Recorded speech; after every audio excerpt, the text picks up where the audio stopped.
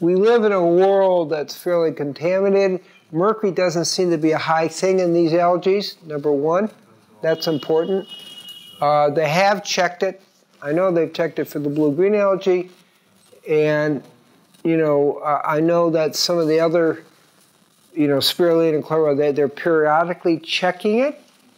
I will also say this, which is actually more relevant to the story, is that we are not carrying anymore the Spirulina from Hawaii because we checked the radiation. And the Spirulina from Hawaii is a lot higher in radiation now since Fukushima happened. That's another problem with the algae in general, is the oceans are being more contaminated. So that brings us to, well, what are we going to do? But Chlorella and Spirulina you know, are a little bit more containable. I don't have the latest update, which I need to get, on Klamath Lake, which is in Oregon. So we do, you know, the whole world's been contaminated. This is a big problem.